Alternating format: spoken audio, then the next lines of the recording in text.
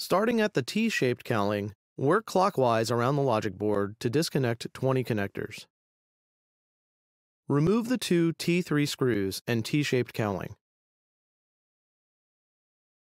Then, use a black stick to disconnect the lid angle sensor and touch bar connectors. At the left input-output connector, remove the two T3 screws and cowling. Disconnect the I/O connector. Peel the flex cable tab and lift the locking lever to disconnect the tri-mic connector. Remove the two T3 screws and cowling at the touch bar display connector. Disconnect it. Peel the flex cable tab and lift the locking lever to disconnect the left backlight cable.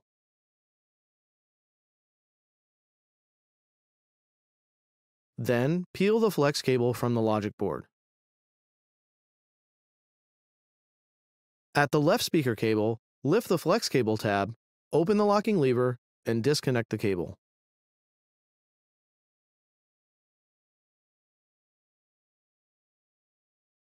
Lift the locking lever and disconnect the left fan cable.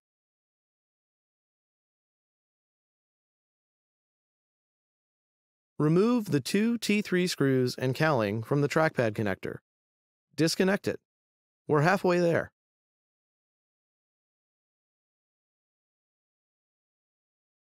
Loosen the mylar tape from the keyboard connector. Open the locking lever and disconnect it. Loosen the adhesive under the flex cable. Lift the locking lever and disconnect the right speaker cable. Lift the locking lever and disconnect the right fan cable.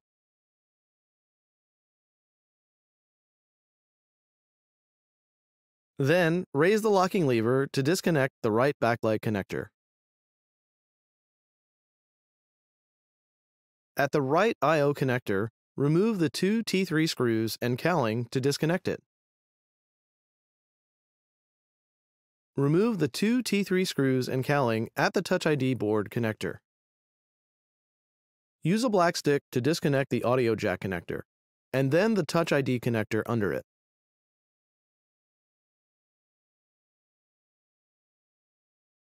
At the top edge of the board, remove four T3 screws from the two cowlings for the embedded DisplayPort or EDP cable.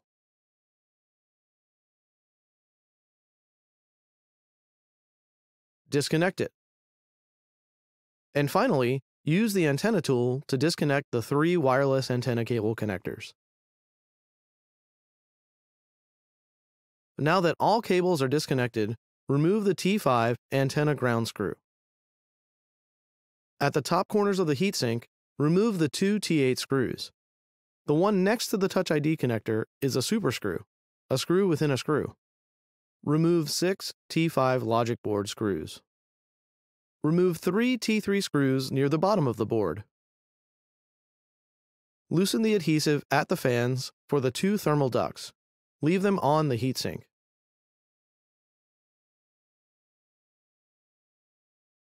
Tilt up the board and hold the edges to support it.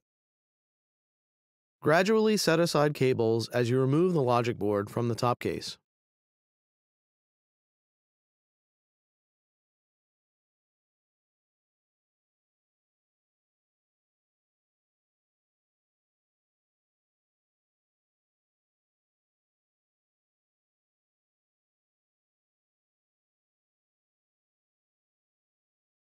Tilt the logic board into the top case.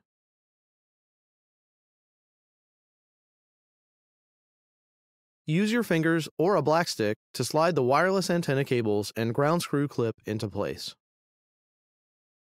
Use a black stick to clear cables from the edges of the board so none are pinched.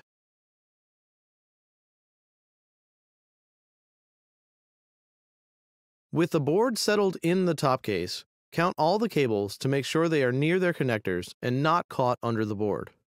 Although it will be reconnected during final reassembly, add the battery flex cable to your count. Adjust the board to align screw holes.